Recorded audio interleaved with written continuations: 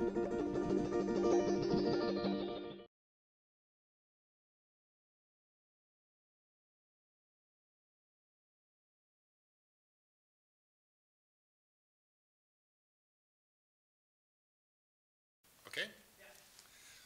Well, thanks for coming. I wanted to talk about some work I've been doing over the last year or two, looking at sort of student life in the late 19th century in Mass Aggie. The first 50 years is really my focus. And I became very interested in the question of when the first African American student arrived at UMass, when the first international students, when people of color arrived on campus at UMass. And I was a little bit surprised by some of the findings. It wasn't obvious to me that Mass Aggie would have been a pioneer in anything along those lines. But there are a couple of moments in which we do have pioneering moments, where we have these little events that happen in UMass that I think say a lot about larger culture, a lot about the role of Massachusetts in the country, a lot about the agricultural college and its role in the state. And so I just wanted to walk through a little bit and think about what it was like at Mass Aggie in the 19th century, because you sit up here on the 25th floor and you look 360 degrees from the center of campus and you look around and you think this place is actually kind of busy now. They seem to be building on every little free scrap of land. There are new construction east and west of here, south of here, not so much north of here, but even with the West Engineering Station north of here. And they're gradually erasing a lot of the history of this campus. I think that erasure began intentionally in the 1950s. I've talked about this before, when the university made its final gasp to try to break free from its agricultural heritage. And I think symbolically, a couple of things took place in the 1950s. One was selling off our herd of horses.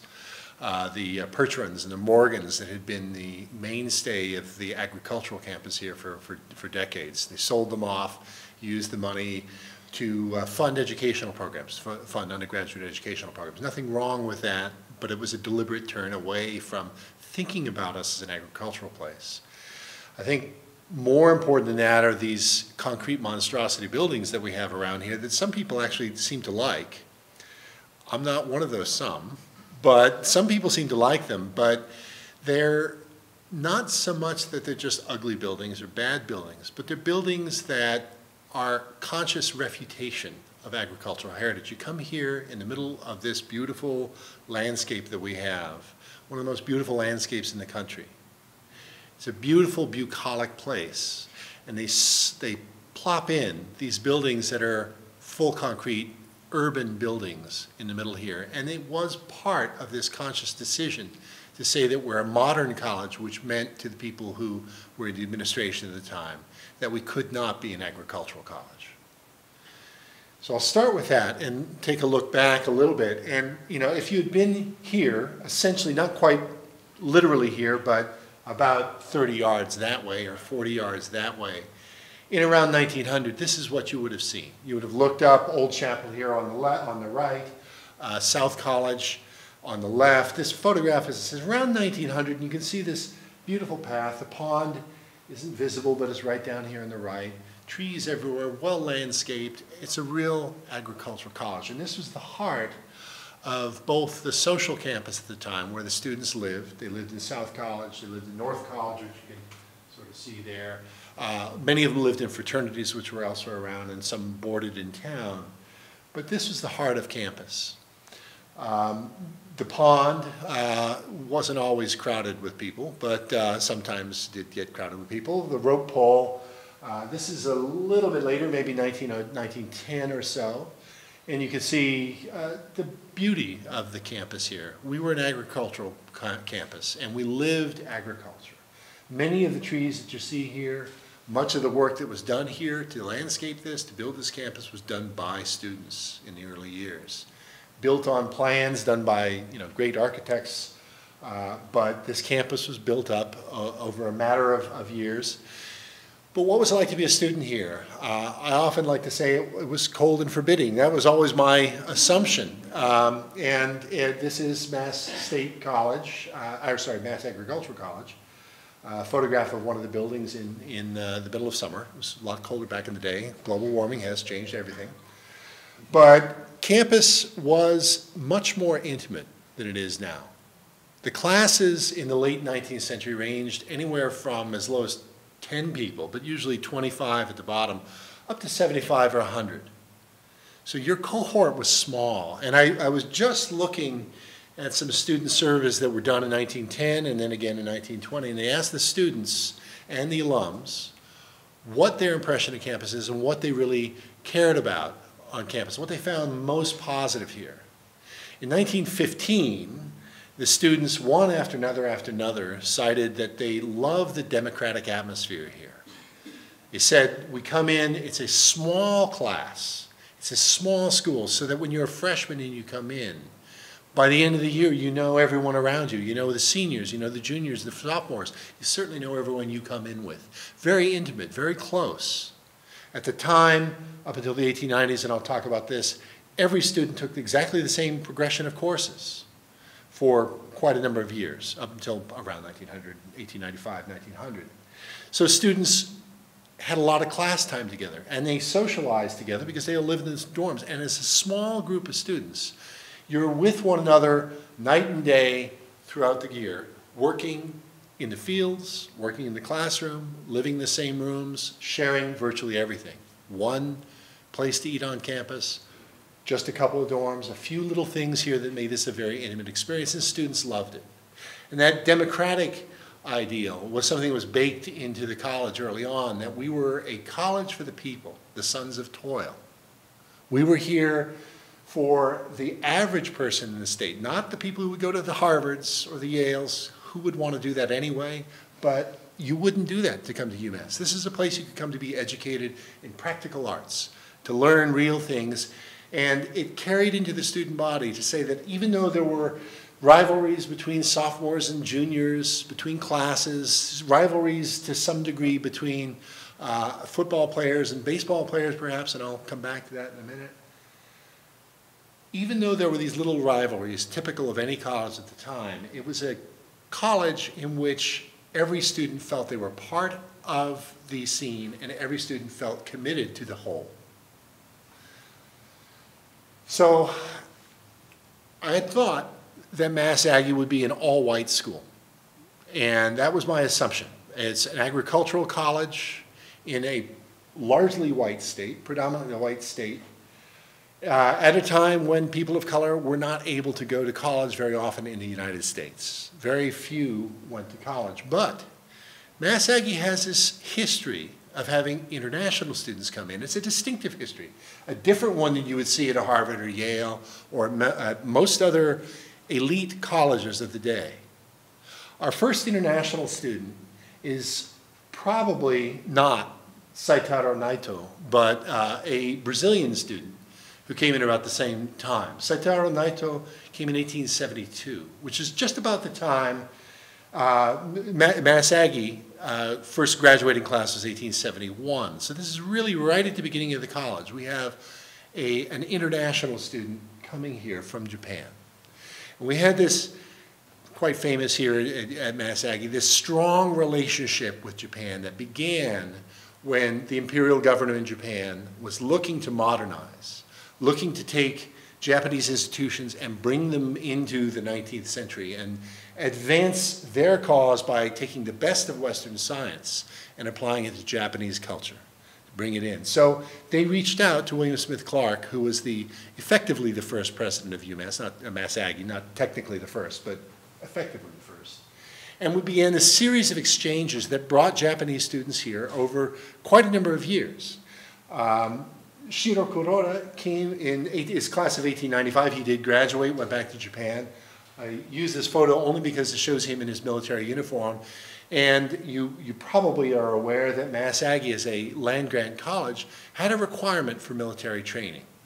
You had to go as a student here, as an undergraduate student, you went through military training. This applied to the foreign students, the international students as well.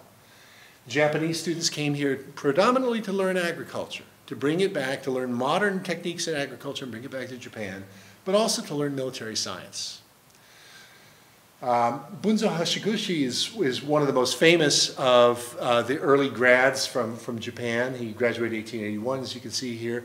he went off and became almost immediately the president of the sugar beet company in Japan. Sugar beets were viewed as a progressive source of sugar.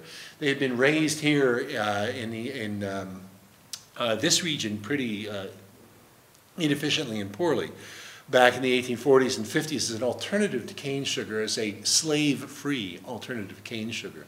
But that association of sugar beets and progressive agriculture hung on for a number of years after that political imperative of growing sugar through beets instead of cane passed. But Bunzo Hashiguchi took this knowledge of sugar beets that he raised here, took it back to Japan, and became president of their national sugar beet company. He also later became a governor of Formosa, apparently. I have this picture here, the Japanese students you can see in the crowd here in a summer course in 1920. So this connection with Japan is very long. But what's interesting here is it's not just Japan. Second to Japan, or maybe first, depending on the exact period of time, is we had this tremendous influx of Brazilian students. So Manuel Dias-Carneiro in 1878, special course, SC's special course, came here. But there was a whole series of Brazilian students who come here. The Almeida brothers, 2 of the 3, graduated from Mass Aggie. We had students like George Mansour, also international students from, in his case, Turkey. And there was, after Brazil and Japan, Turkey is our 3rd supplier of foreign students. I looked in vain for any European students here in the 19th century, and thus far I haven't found any, not one. We had students from Cuba, Chile, from Costa Rica, several from Mexico, but the big 3, Japan, Turkey, and Brazil. And that's very unusual. You think you have English speakers coming in here, or you think you have people from Western European countries coming here to study.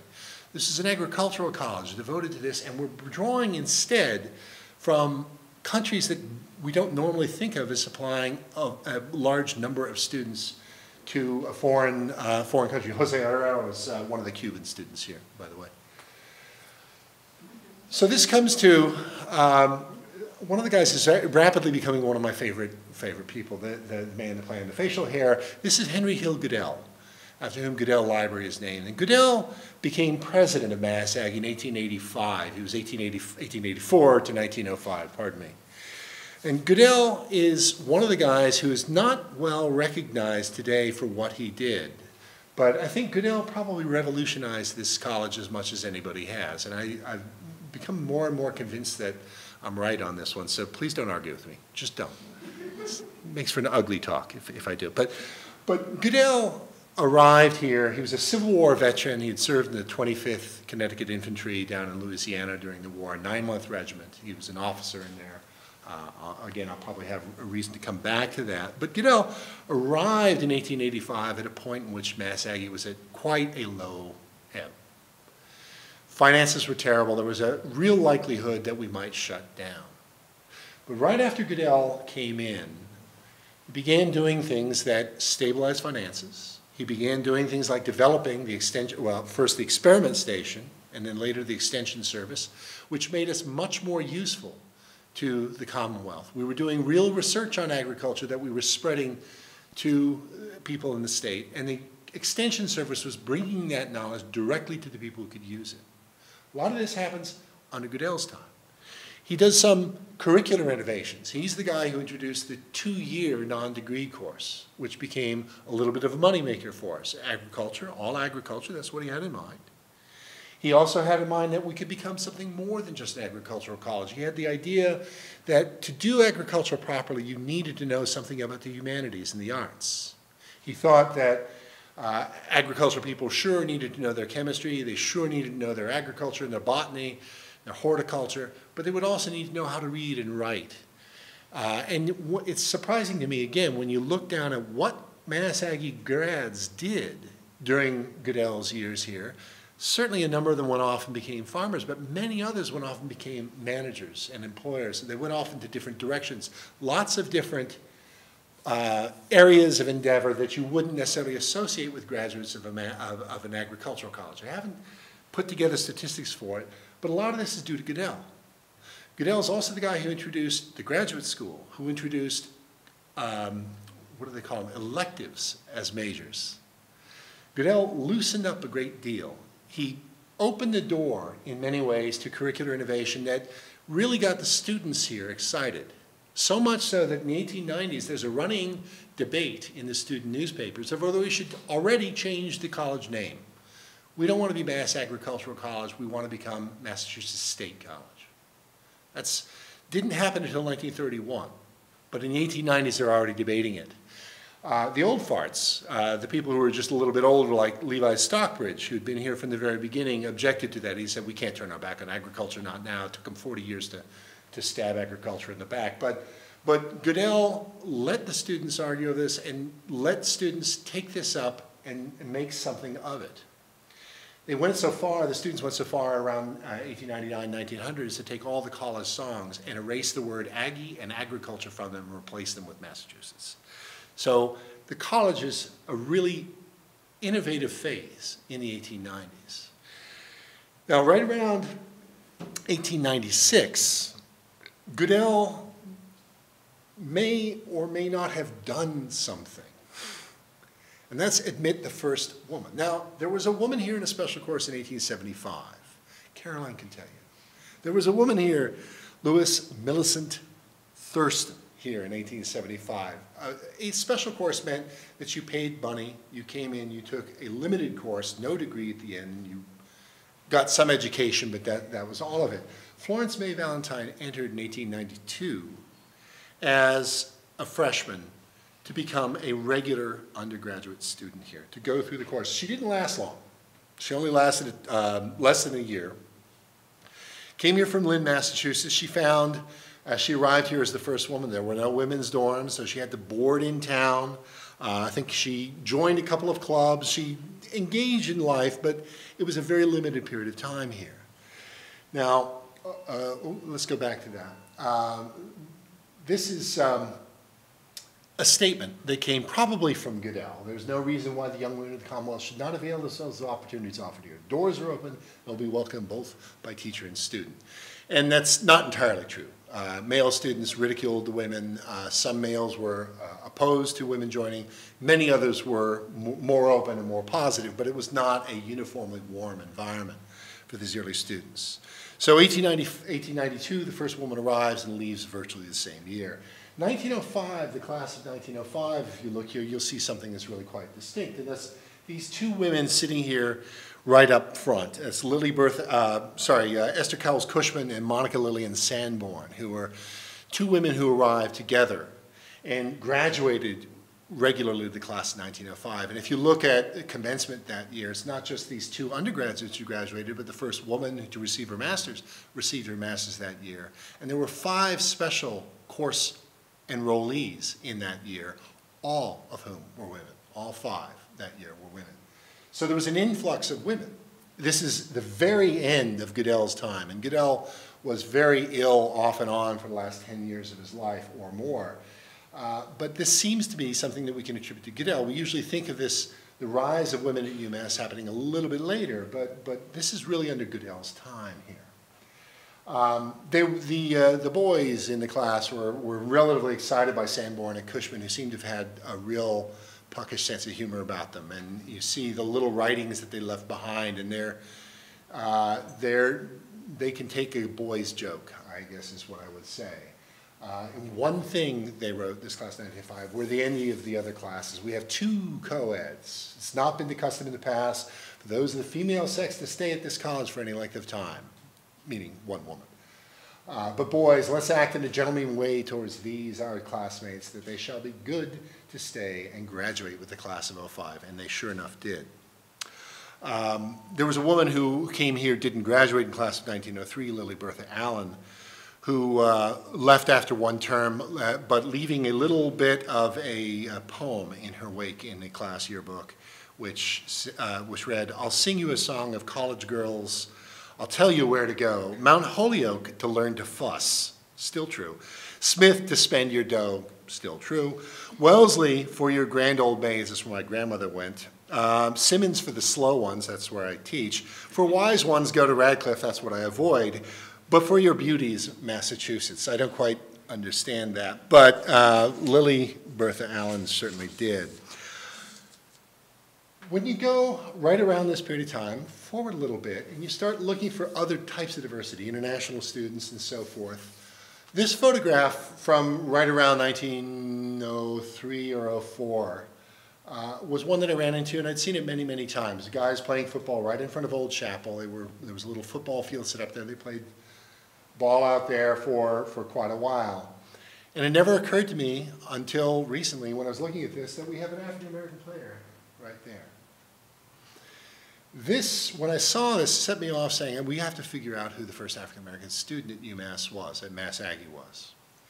And it took me a while, but Mass Aggie did not record race of enrollees at the time.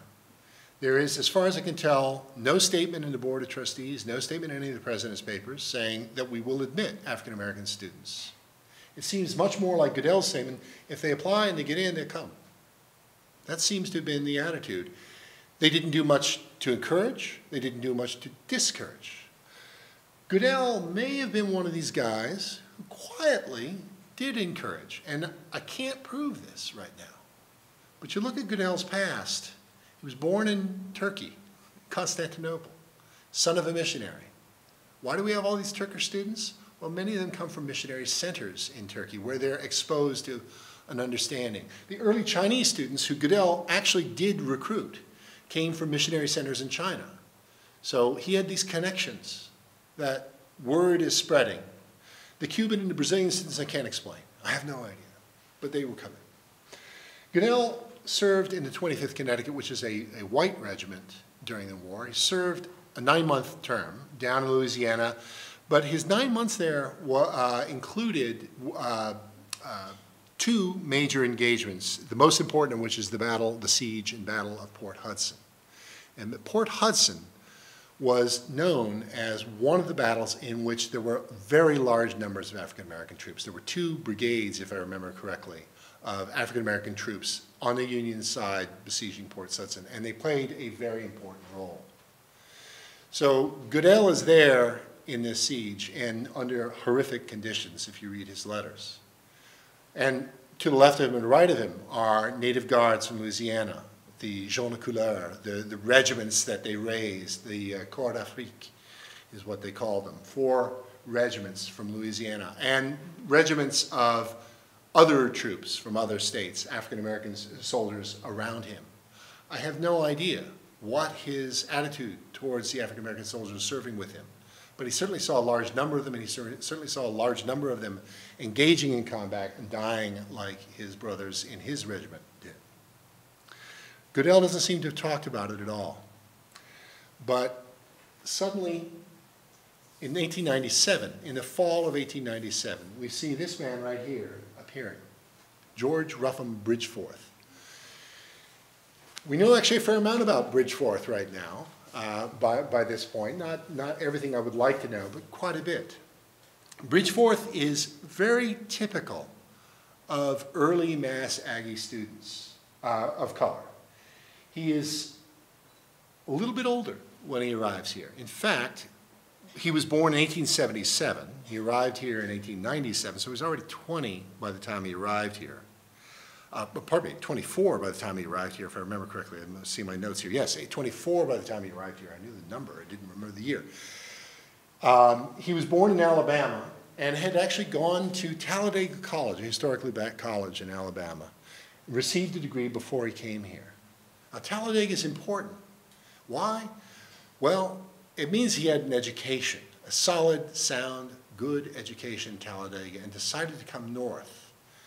But Talladega is interesting because there are 2 members of the Mass Aggie alumni pool who ended up teaching in historically black colleges. They were a pair of brothers from Rhode Island named the Bishops, Edgar Bishop and William Bishop. William is the older one, class of 1883, if I remember, and Edgar's 1885. Edgar ended up teaching at Talladega College. William taught at Tougaloo. One of them, and I don't remember which right now, ended up at Tuskegee for a little while. And those 3 names will keep coming back. So it's possible that Bridgeforth, who is this guy born in 1877 in Alabama, raised in Alabama, educated in Alabama, decided to come north. The question is why? Now, 1897, it seems very likely that Bridgeforth might have come north because this is the point of time in which the Second Morrill Act, which was enacted in 1890, began funneling money to southern states to create separate and, as it turns out, not very equal agricultural colleges, land-grant colleges down there. They didn't give land like they did in the first Morrill Act, but they gave funding provided that the southern states create opportunities for African-American students either in white universities or in separate universities. So the schools like Florida A&M, Prairie View A&M, all these African-American land-grant colleges in the South are products of that Second Morrill Act. They're just getting off the ground here. There's a need in the African-American community for education. There's a need for instruction. Someone like Bridgeforth sees an opportunity in Mass Aggie, I think, to come north and get a degree from a white college to back up and lend credence and strength to the college to the degree he'd already gotten at Talladega.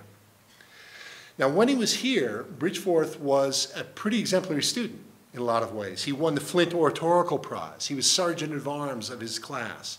He played in football for a couple of years anyway and was actually not too bad. He was a fairly important guy. He was known for oratorical gifts. It was a bit of a tough road for Bridgeforth. 1897 he arrived, and that fall he and a Turkish student named Tazcan, Dikran Tazcan, applied to the trustees for relief from tuition and were granted relief from tuition in that fall. In 1900, I tried to figure out where did he live when he was on campus, and in 1900 I actually figured out where he was, and he was living not on campus but off campus on East Pleasant Street. Now, why was he there? Well, he was living in a house run by a woman named Louisa Baker, who held 3 apartments in her house, 2 which went to, or 3 rooms, I should say, 2 which went to white students, 1 of which went to Bridgeforth in 1900 anyway. Now, Baker, I thought, well, who is this woman? Turns out that she's a benefactor of the university here. Her family had sold a bunch of the property that became the central campus of UMass back in the early days of the university, and she'd retained an interest. But she also developed an interest in helping the poor of New York and, as she said, the colored people of the South. And when she died, there was a little obituary in the student newspaper here saying that she had done this quietly. No one knew, in many cases, what she was doing with the money, who she was helping.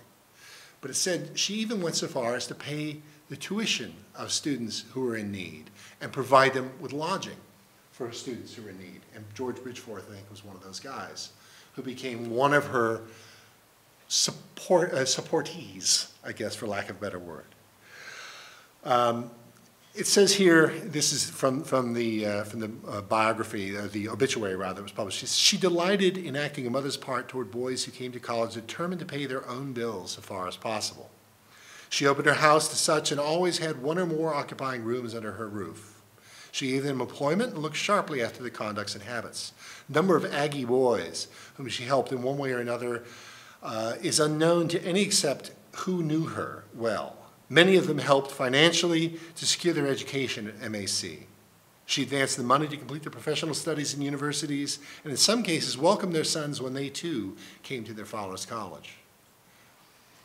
Now, Bridgeforth's time here, as I say, he was an award-winning student. He did very well in all his classes. He was engaged in College Shakespearean Society and College Shakespeare Club, pardon me, and football became a center of his life. And all of those are things that we will see, attributes that you'll see in each of the first 9 African-American students, with only 1 or 2 exceptions at Mass Aggie. They are a remarkably distinguished group of people, and they're a remarkably talented group of people who did very well here, despite being usually only 1 per class. Bridgeforth arriving in 1897 is followed by these 9 students over a period of around 11 or 12 years, and then it stops. Bridgeforth is typical of what happens when they go out of college as well. I'm getting ahead of a little bit, but in his sophomore year, or junior year, pardon me, he actually injured himself by igniting a stick of dynamite in his face, which, you know, who hasn't as an undergrad done that? But Bridgeforth, it cost him 5 teeth, and it actually took him out of action for about a month or a month and a half that year. But he came back very well, graduated on time. He was picked up, and when he got out of here with these 2 degrees in hand, he secured a real plum position. He went down to Tuskegee University and became the farm manager under Booker T. Washington. And he was actually quite a famous figure in Tuskegee at that period of time. He was called a big, blustery, energetic man with a flair and a taste for administrative power. I mean, he went down to Tuskegee and he decided he was going to take his advanced agricultural knowledge he'd learned up here and turn it to the good of the African-American community in Alabama, where he was originally from. Made him some enemies out there, and ultimately he had some falling out after Booker T died, especially with some of the people who he rubbed the wrong way because of his taste for administrative power.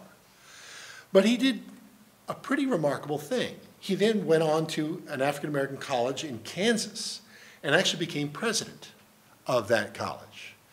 He ultimately retired from that position, or left that position, went back to Alabama, and lived his last days in a place called Beulah Land, which was sort of a cooperative community of sorts, all African-American, in which they purchased land together and sort of sold lots to relatives and friends. And that community remained an all-black community up until the 1960s, 1970s, and I don't know after that point. It may have continued after that point. But it had this distinctive history where that community, founded by Bridgeforth, survived the Depression comparatively well. People held on to their land. They didn't lose their land or migrate.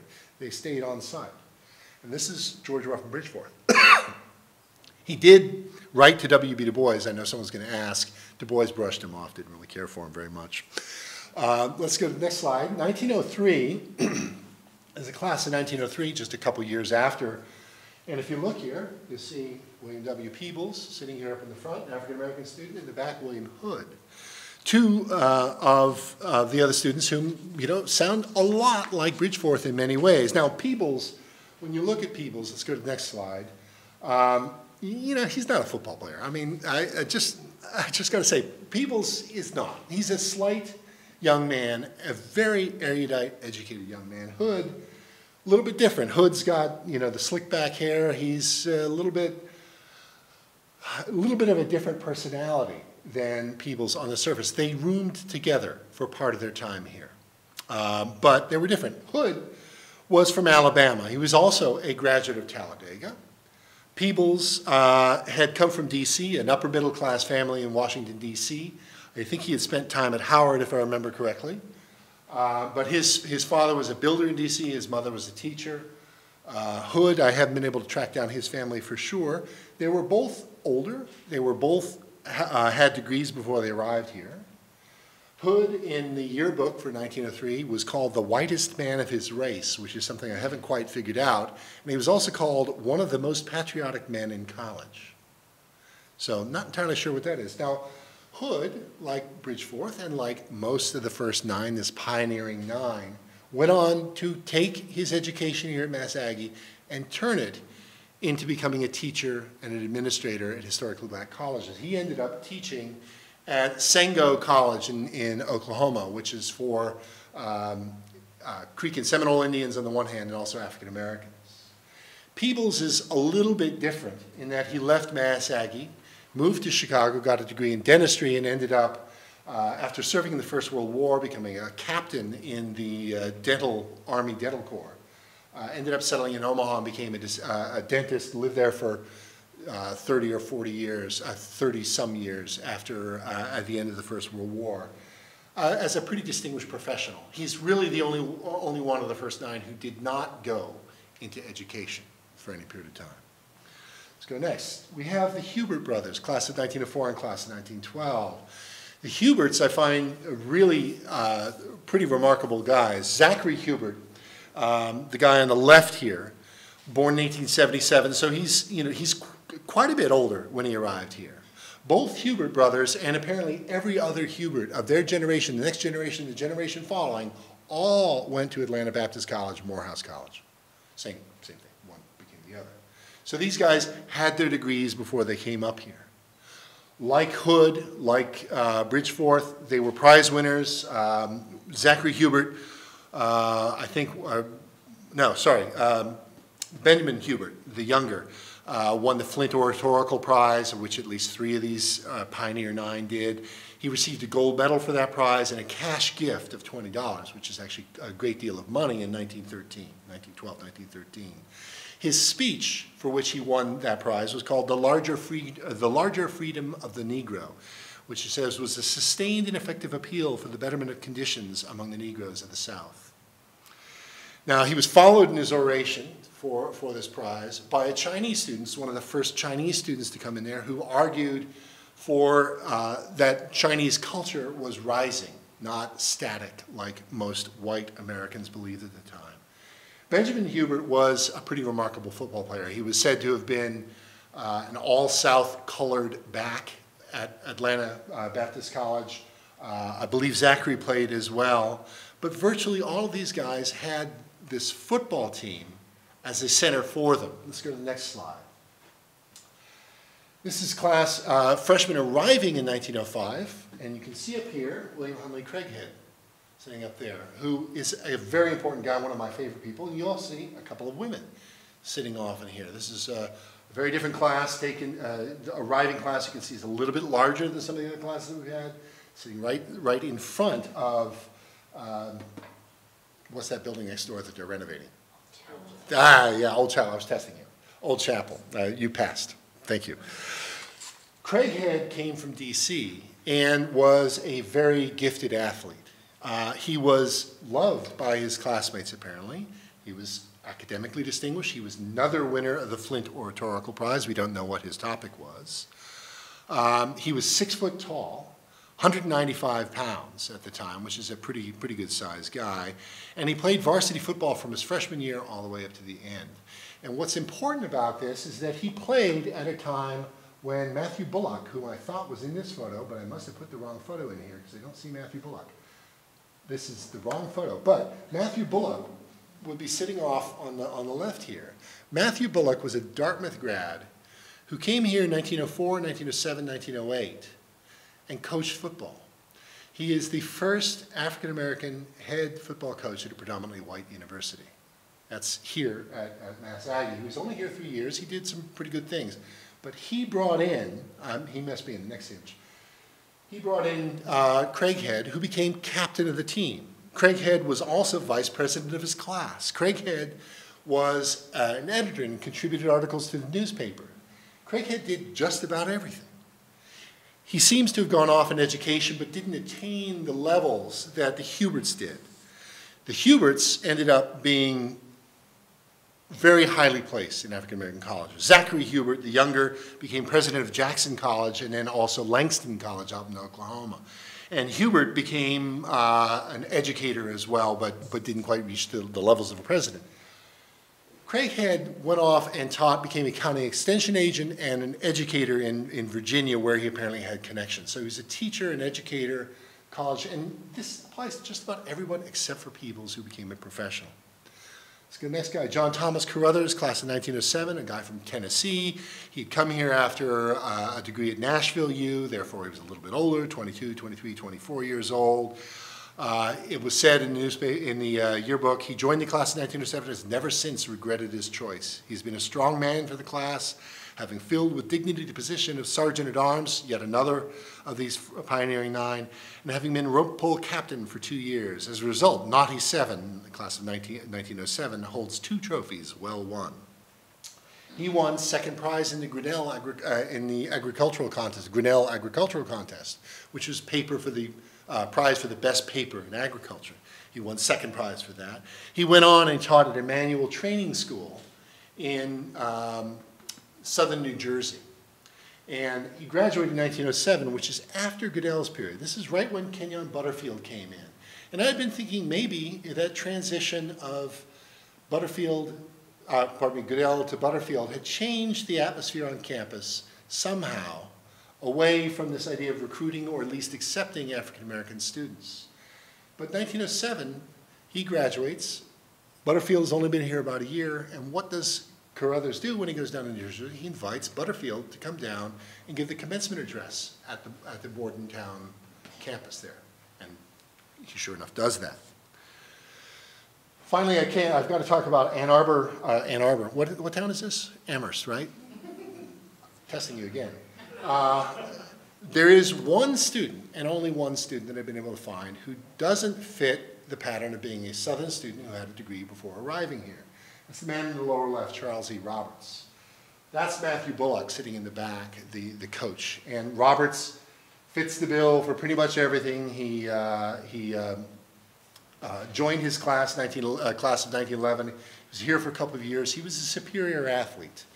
He ended up not playing 3 games in his second year here because of a knee injury, but he was a strong runner and a strong football player, participated in the life of campus as well. He came from Amherst. His father was married a French-Canadian woman, I believe probably mixed-race French-Canadian woman from Vermont. And Roberts was actually born there but came down here.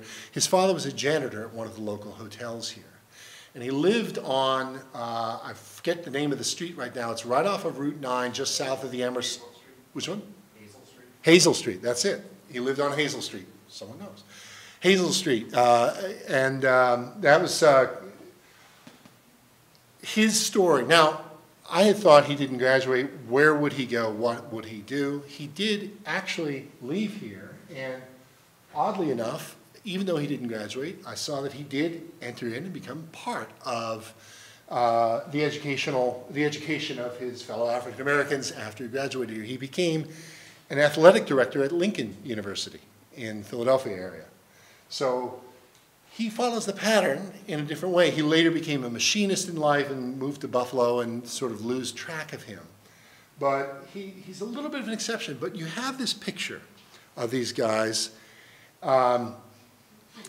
This is my cat. You have a picture of these guys, these 9 pioneers, who very largely are people who are already accomplished in life. They've received degrees in Southern universities with one exception.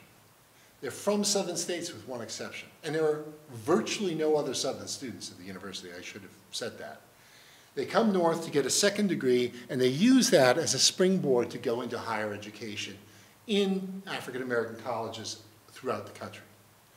3 of them at least become college presidents. 8 of the 9 end up teaching in some capacity, and in some cases for many years in African American HBCUs. These guys are serious contenders for some of the best students of the day at this university. And we've totally forgotten about them because after Roberts, after 1911, after 1912, we enter in a period in which virtually no African American students are seen here for many years. I still can't explain why we see the first students arriving, and I can't see why we see them leaving. There is a little bit of an exchange, I think, that may help understand this. Benjamin Hubert, one of the Hubert brothers, the younger of the Hubert brothers, wrote to Du Bois at one point, and we have a little exchange between Hubert and Du Bois about education. 1942, Du Bois writes back to Hubert, and I think this says a little bit about Hubert's ideas and about what might have happened here.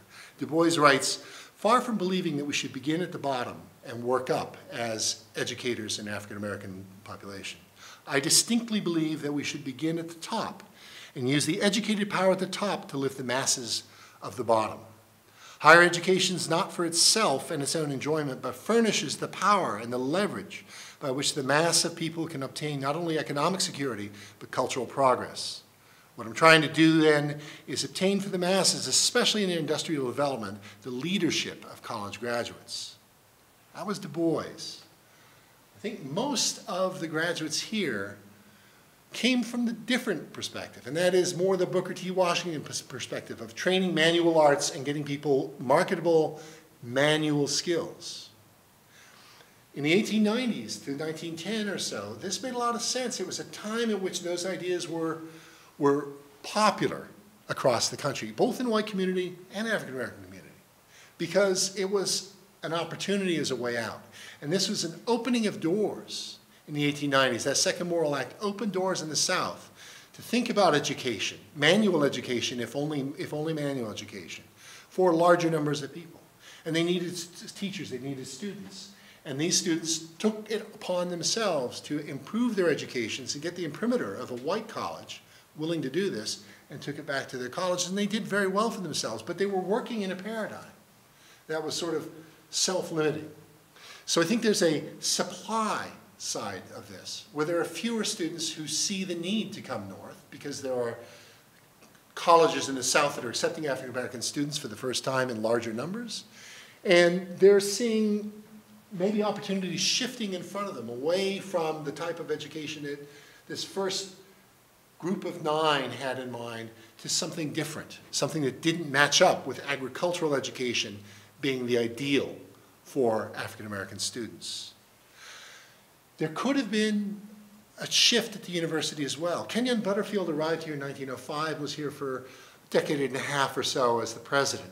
And he's credited with altering the curriculum and bringing more and more women into the university and building the first women's dorm and providing educational opportunities attuned to a woman's interest within this larger framework of an evolving agricultural college. Butterfield doesn't seem to have taken up the same challenge in looking at African American students, or for that matter, even international students. And so you see those numbers trailing off and disappearing. It's not clear whether it was a conscious decision or an unconscious decision. He simply didn't do it. And his successors certainly didn't do anything either.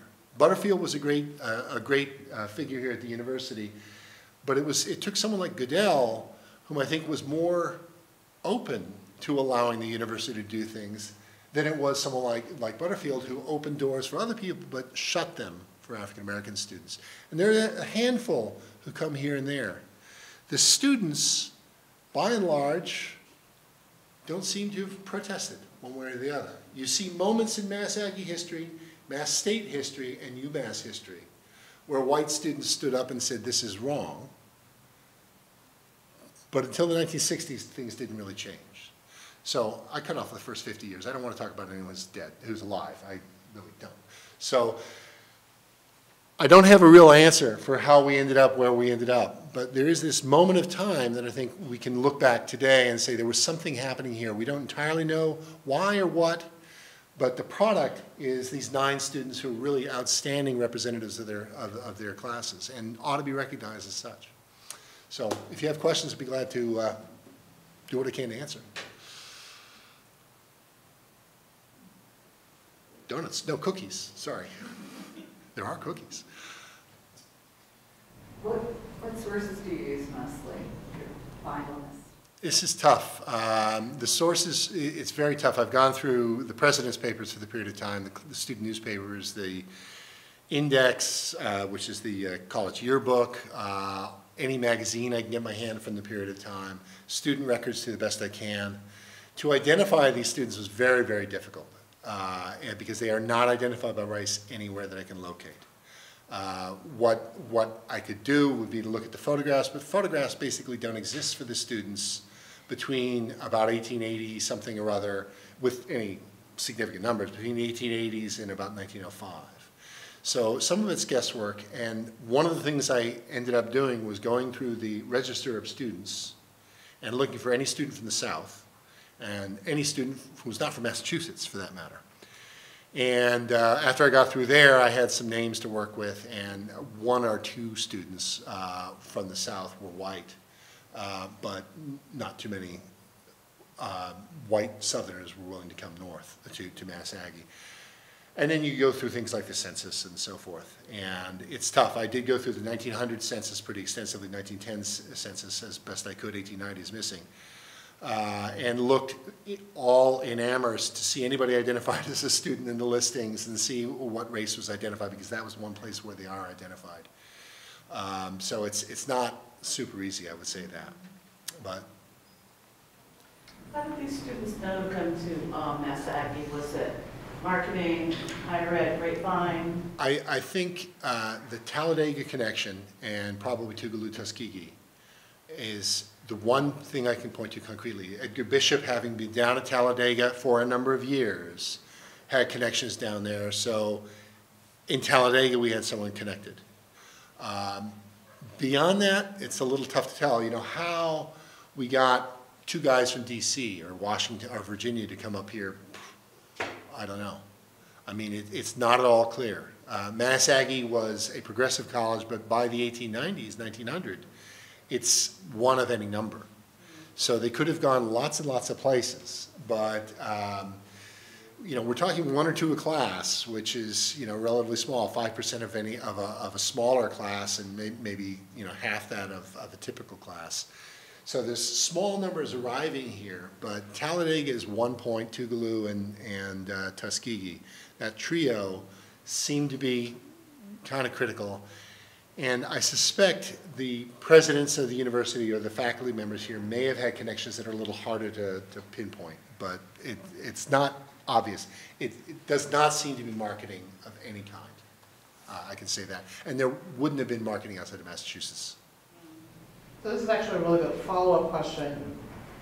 Were you able to find any type of correspondence between like any faculty or administrators who would have done some type of recruiting efforts? I have looked, I've looked. I have not found anything. It's really tough. I mean, I had expected at some point to see African-American students from Massachusetts coming here. And I can't say that there aren't any, because I can't say.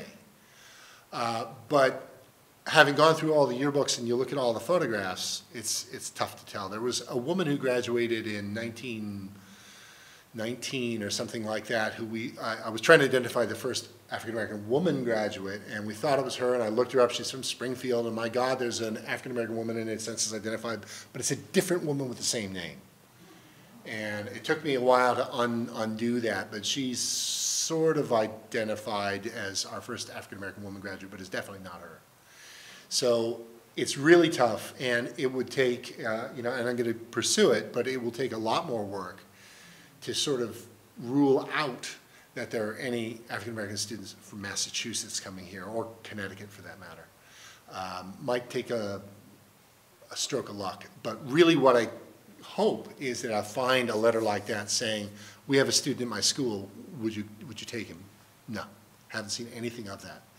And going through some of the alumni profiles and things like that, there's no one jumps out as obvious. I've tried to track these guys. It's just very elusive, and because there's no clear statement saying we're going to open the doors or we're going to close the doors, either end, you know, I'm left sort of having a look at everyone.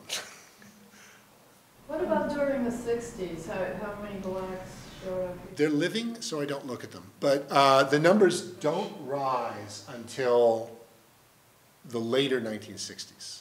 After 1968, after the assassination of Martin Luther King, there were a small number of faculty here on campus, Bill Bromley being one. Oh my gosh, public health. Yes. There were a couple of faculty who got together and tried to put together a program to recruit African-American students after 1968. And although it was only partially successful, I would say, you probably know as much or more than I, but it was successful in a way. I think it wasn't necessarily successful in the direction that they wanted to go, but it did succeed at getting at least a larger number of students here. The formation of the Afro-American Studies Department here, I think, was a key moment. And the people they brought in here, who brought that department together were amazing people. Thelwell and Esther Terry, Mike Thelwell, Esther Terry, John Bracey, a little bit later, Bill Strickland. Those guys really, really did know how to put together an academic program, and that helped solidify, but the numbers have remained, you know, too small. There was one person in my class I remember as black, and he was actually a big man on campus. Yeah. But there's only one I remember that whole. Well, and you know, the Taj Mahal. There's a handful of African American students here throughout, and I did run into a case, and I wish I'd written this down, in the late 1940s or earliest 1950s, there was a case that I ran into in the newspapers in which students on campus here, mostly white students, had taken it upon themselves to go and try to integrate a restaurant that would not seat African American students. And so that was done here. There was lobbying on campus in the early 1950s, mid-1950s, against fraternities for excluding mostly Jewish students, although African American students did not get mentioned. But Jewish students were mentioned. There are these prescriptions on integrating the frats, and that became quite a big issue on campus in the early 50s. There was one fraternity that tended to have Jewish. There was a Jewish fraternity on campus here even into the 1930s, but it was the other frats that were a problem. And the argument came down to the students, the frats who did not want to integrate, if that's the right word, claimed that they were part of a national organization that had a charter on which the terms were set by Southern universities who didn't want Jewish students. So these sort of arguments played out here on campus, but the point is there was a moment of interest here. In the 1890s, there's interest on campus here. There's some directly racist things you can see in the student newspaper, no doubt about it, including a very long article in which one student was arguing that African students were, peoples of African descent were thrown out into the world after slavery and in a semi-barbarous state and so forth. But it was part of an ongoing debate. And that position seems to have been in the minority on campus here in the 1890s. Booker T. Washington, you may not have known, came to campus in 1901, was it? And spoke out on campus. Came to Northampton and spoke there on agricultural pursuits. And there are a couple of these students spoke, I did mention, at commencement on topics dealing with race and racial equality. The oratorical prize that they gave did the same. So there was a discussion here in the 1890s that seems to have evaporated after the First World War, maybe even before the First World War, but certainly after.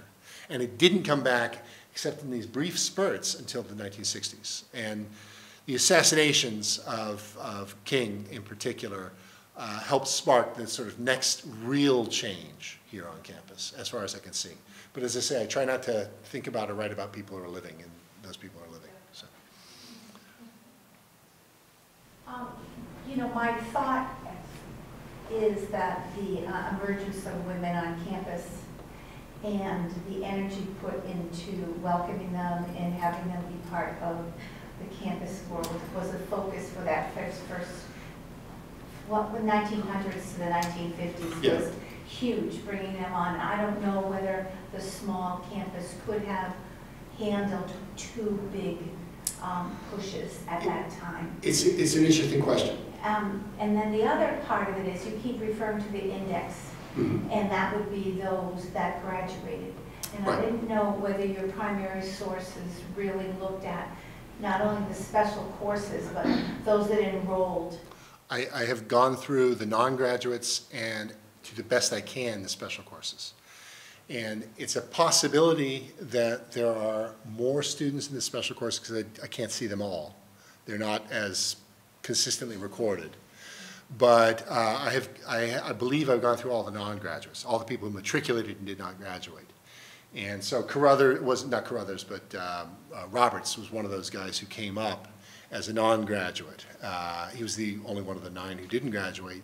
One of the guys that didn't talk about, Albert Mebane, was a short course guy, special course guy who did graduate. He also went on and taught at historically black colleges, I think Hampton in his case, if I remember correctly. So there's, I've done the best I can with the records we have. I'm frustrated that I can't find, we don't have a lot of Goodell's writing, unfortunately. We don't have as much as you would like. But I can't find anything in the trustees or anything Goodell or anything in a period of time where you can see an affirmative statement about anything of this kind. And it is possible that there are northern students whom I've missed because they're not identified by race. And it's possible that there are non-matriculants or non-graduates, pardon me, or short course people who could have leavened it, but they're a different status. So rather than looking at every single one of them, probably have, but rather than looking at every single one, I decided to focus on the graduates because they were the easiest and the best documented. It seemed too that most of the ways that you could identify someone was with a visual profile, rather than looking, you wouldn't have any information of, you know, any biracial or. No, and when you go through, I'm looking for anything visually, and of course that's a terrible guide, but anything that seemed possible, I go to the census and try to find the guy and see how he's identified in the census. And that's not particularly a good guide either, necessarily. I have a friend of mine in Michigan who was doing his family genealogy, and he traced back to his, I want to say his great-grandfather, who had been born into slavery on the North Carolina-Virginia border. In the 1870 census, he's listed as African-American in Virginia. 1880 census, I think he was down in South Carolina, listed as Indian. In 1900, he's listed in Georgia as white. And in 1910, he's in Michigan as African-American. So go figure it out. Now you can get an idea who the guy is by phenotype. He can pass for almost anything. And depending on where he is, what his job is, what he's doing, what he wants to try to do in life, he can take a position one or another. You don't want to be African-American in Georgia in 1900. And you don't want to be native in South Carolina in 1880, but he was, because it was probably preferable. But this kind of thing makes it even more difficult to look at the students here. But I've got to get something to get these students on. And that's why I say Bridgeforth may not even be the first student here. He's simply the first we can identify. And until this, we didn't know, I think we knew only really about one of the other 9 students, not, so I've been able to uncover another 7. But it is notoriously tough. Even women who are a little easier to identify by name are very tough to identify before a certain date. And the short course may have had more than the one woman that we can identify positively, but what we can say pretty surely is there are few. There are very few. From your research, did you find that any of those 9 students corresponded with each other or knew each other from different classes? Excellent question. I mean, I know Hood and Peoples lived together for 1 year. They shared a room. The students generally, the African-American students generally lived in the same dorms when they lived in dorms as white students. A couple of them lived in boarding houses, but in boarding houses that had both white and black students. Hood and Peoples shared a room together. I recently got interested in whether the Japanese students here, whether they were integrated as well. And you can convince yourself of almost anything, but I can find a couple of instances where you have, say, 2 Japanese students on campus at the same time sharing a room. And we don't know how that is, but you see also instances where they're out, and most of the students had their own rooms, so they're integrated by room, if you want to call it that here. That's the most I can say. After leaving here, I can see letters of these guys, obviously the Huberts knew one another and they stayed together, and as educators at that level, there's every reason to expect that they could have corresponded, but I haven't been able to track that down because we wouldn't have that documentation here. The best they've been able to try to do is see who writes to Du Bois, and 3 or 4 of these guys do in fact correspond with Du Bois. So, because Du Bois corresponds with everybody. Didn't know if you knew that, but. Except that one woman. Yes. No, Du Bois doesn't correspond literally with anybody. Yeah. It's a vitally important question, actually, to ask whether these students who are coming here are assisting one another when they leave here. And my guess is that these guys, it's usually 1 student per class. In 1903, there's 2, but it's usually 1 student per class. And so their cohort is basically all white around them. They would have known the other students a year before, a year after, but not necessarily as well as the students in their class. It's a little harder to tell as a result whether to make anything of whether they supported one another after leaving here. I was just floored by how well they all did. How they all landed immediately in these positions teaching, and how they did quite well. Bridgeforth rising through the ranks, and the Huberts, who were an incredible family, as far as I can tell. Everybody in that family is incredible. But several of these other guys rising up to the tops of the ranks as quickly as possible. And you see also the hardships they faced. You know, getting fired from a position because you have a segregationist governor who comes in who decides to cut the, you know, these kind of things happen to students here. But I see one of the pieces that's missing is, did they help one another? Can't tell. I got to believe the answer is probably, but I can't tell. Anything else? Yeah. So it sounds like most of the black students came here, they already had undergraduate degrees. Yep. And they got a second undergrad, or Yep. were they getting, they have masters? Yeah, second Bachelor of Science they would have gotten here, yeah. And I did some work to try to track down the first graduate degree, and it might have been in the 30s, is my recollection, after the period of time that I was working just the first 50 years.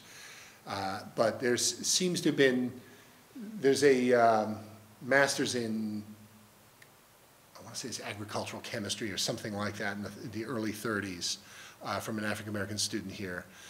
But these students are coming here, and they mostly have gotten educations, and I believe in most cases gotten degrees before coming here. That's not all that necessarily unusual.